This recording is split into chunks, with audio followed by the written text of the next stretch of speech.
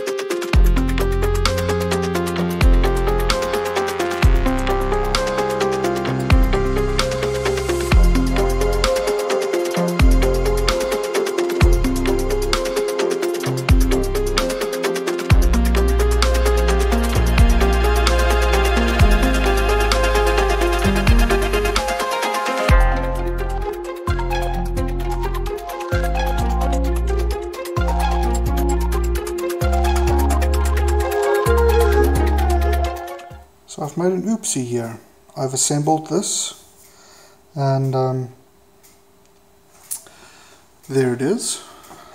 And I've glassed the outside of that, and I've glassed the outside of that. But note this says all outside surfaces. Well, if you turn this around, I haven't glassed this. So we're going to have to put a little bit of glass on there. Small little oversights, but yeah.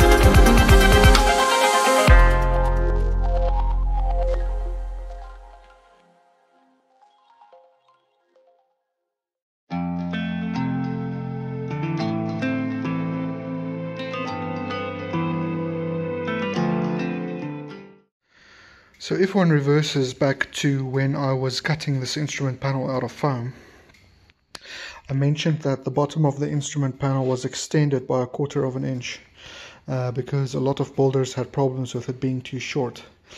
So it's in the fuselage now, and I'm getting ready for putting in the keel area and the bottom. So I have to cut this flush with the longerons here, and I'm cutting off about, I don't know how clear that's going to be, but where that line is and where I'm cutting there is about 1/8 of an inch.